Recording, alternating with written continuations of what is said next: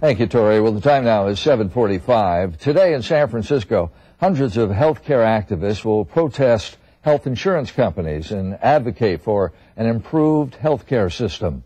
One of those protesters, Hilda Sarkisyan, is here to tell the story of her late 17-year-old daughter, Nataline, who Hilda believes died because their healthcare provider denied a liver transplant, then later reversed that decision, but it was too late. Hilda joins us along with the Los Angeles City Attorney, Rocky Delgadillo. Nice to have you both here. Great to be here. Thank you. The illness with your daughter began when she was 14. Yes. Diagnosed with leukemia. But that went into remission for a while. Yes, it did. How long was she in remission? About 15 months. She was good. She was on chemotherapy. Mm-hmm. She was fine. We had a big Sweet 16 for her. It was happy as ever. Everything was great. We went on a trip together to Armenia. It was beautiful. That was her dream.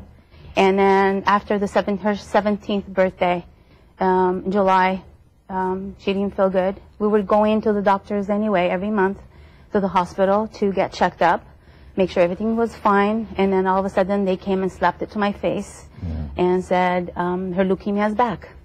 When did you find out she needed a liver transplant?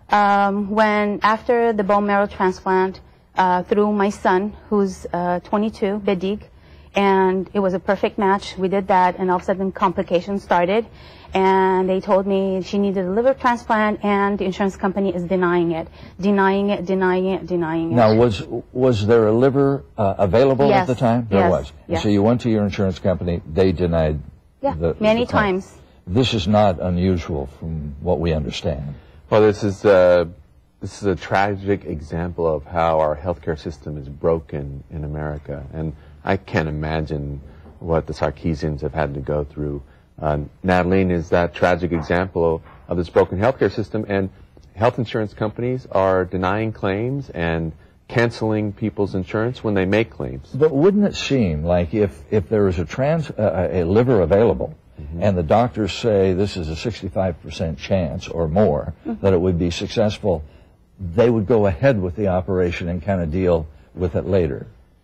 Well, you know, the issue here is that health insurance companies are making decisions based on profit, not based on the care of the patient. And profits are driving the equation today. And unfortunately, that's not the way the American healthcare system was designed to. But are you surprised the doctors didn't say? I mean, there's the Hippocratic Oath and all this kind of thing, that they didn't go ahead with the operation? They should have done it, but it's too late. Yeah. Eventually, your provider did come back and say, all right, we will approve it on a one. This is not precedent we're setting. Okay, the reason they said that, first of all, the California Nurses Association were right there behind us, our community, our churches, our friends and family.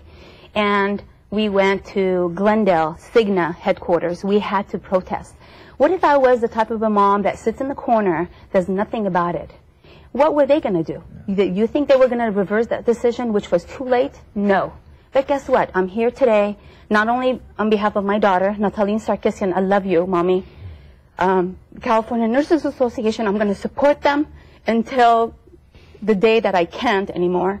And the public, everybody, American people, everybody, your family, because this could happen every day. These insurance companies are driving us around. They're behind the steering wheels, driving us around. This is not right. We had insurance. Cigna denied us. But guess what? The person who denied us, when he goes, he's going to go to hell, whoever it is. And he will never see those pearly gates. No one is going to greet him in front of those gates. Thank you to both of you for coming in this morning. Thank you for coming in and telling the story. Thank you. You're going to continue to fight.